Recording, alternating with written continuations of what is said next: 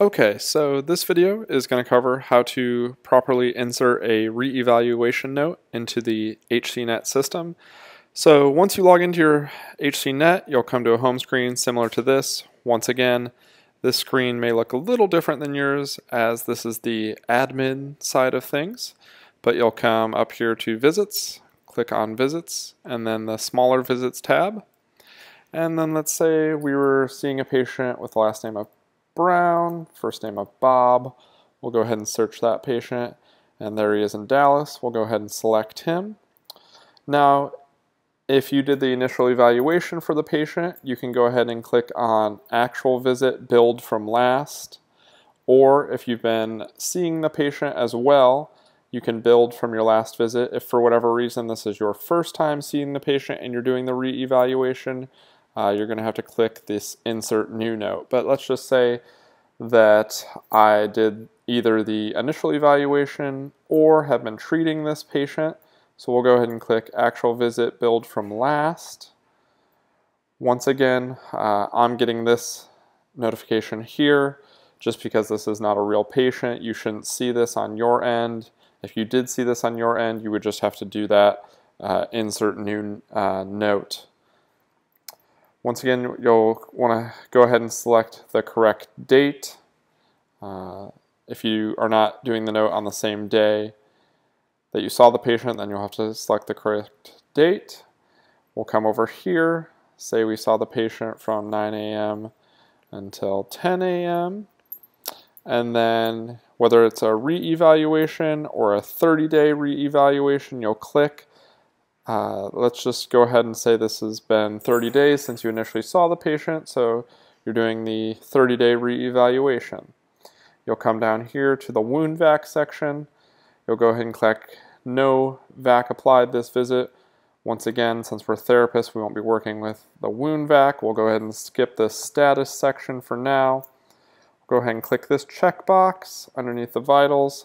I always like to type in temp not taken since I'm not taking the patient's temperature, and then once again you're going to have to fill out vitals here for both SpO2, heart rate or pulse, respiratory rate, and for blood pressure.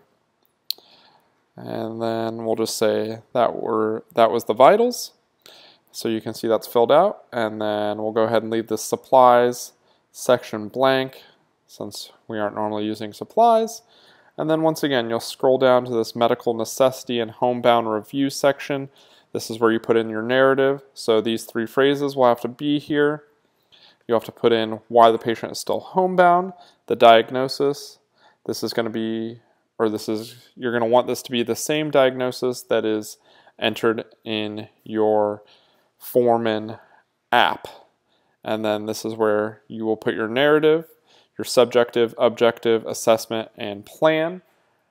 Once again, it depends on how you do this. Some people take notes by hand. I bring my iPad with me and kind of have a re-evaluation and evaluation template that I fill out when I'm with the patient, and then I just go ahead and copy and paste that into this section. But just depends on how you want to do things, but you're going to want to be pretty specific in what you did and make sure you include the necessary information here, and then you'll scroll back up, hit Insert Visit From. Once again, you shouldn't see this. You should see that the visit was successfully inserted, and then you're going to want to go through your assessment. So you'll click Assessment. So let's say we did a PT eval. Since this is a re-evaluation, I would click that still. And then we did some sitting balance, some standing balance. And let's say we also did the TNETI and they scored in this range today. So once again, you're going to want to go through here and click the necessary checkboxes.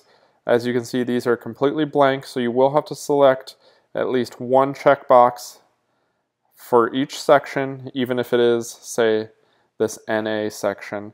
And you'll go ahead and scroll down, filling out the necessary checkboxes. I'm a physical therapist, so this is what's coming up on my end.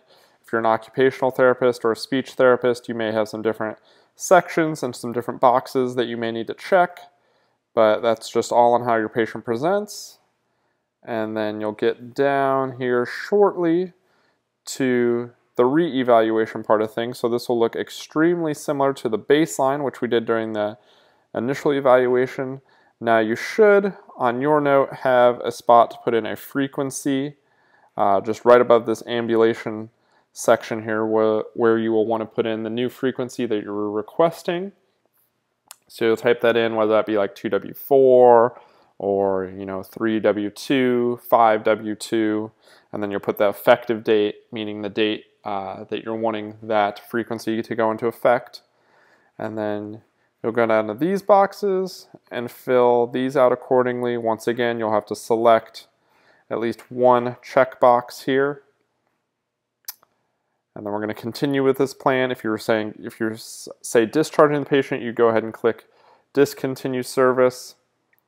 And then we'll just check these accordingly as well. So you'll just have to go through these and read these, but let's say we did these today. And then once again, if you're continuing with the patient, you'll have to put in some new goals, both short-term and long-term, with a date for each of them. I always try to put in at least 3 short-term and 3 long-term. Now say you're discharging the patient, you could write in here, no new goals, patient is being discharged, or something to that effect. And then you'll go down to your orders and goals section once again and just kind of say what you completed and if they met that goal or not. So let's just click through here. Once again, you will have to select at least one checkbox for each of these. And we'll go ahead and go back to note. I did forget to mention, if you're in the assessment part of things and say you're discharging the patient, then you could click DC visit. And there's a couple other of these that you may need to check if you were discharging the patient. Let's scroll down and see if I can find some of those here. So you're just going to want to take your time and make sure that you're checking everything necessary. But let's say I'm discharging the patient. So on this section, for example, we're not going to continue with the current plan of care. We're going to discharge the patient to the care of themselves. So like I said, you're just going to want to take your time, especially when you're just getting started, and make sure you're checking everything that applies to your patient. And we'll just go ahead and scroll all the way down to the bottom once again and click on Note. And then we'll go down to that section that we skipped over at first, and we'll click Note is complete. Once again, if this is a re-evaluation and a discharge visit, you would click this box, but let's just say we're not doing that at this point because we're going to continue with a certain frequency. We'll just click Note is complete and then scroll back up. And then, like I said, this tab will say Update Visit. You'll click that, and it should say that this visit was successfully updated.